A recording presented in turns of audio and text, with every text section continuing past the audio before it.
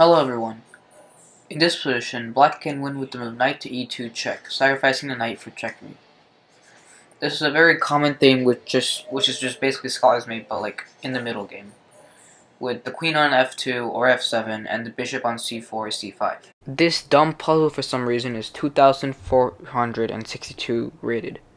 Again, in another position we have the same queen takes f2 idea, except the king can escape here. But it doesn't really matter here since, again, black can just force mate by giving repetitive checks to the white king. It's kind of easy to find once you get the hang of it. And for some reason, this puzzle rated close to 2,700. Someone last time said that's because people keep getting the puzzle wrong. It's not exactly that. That's something called pass rate. So I don't know how they rate these puzzles, but it's just really dumb.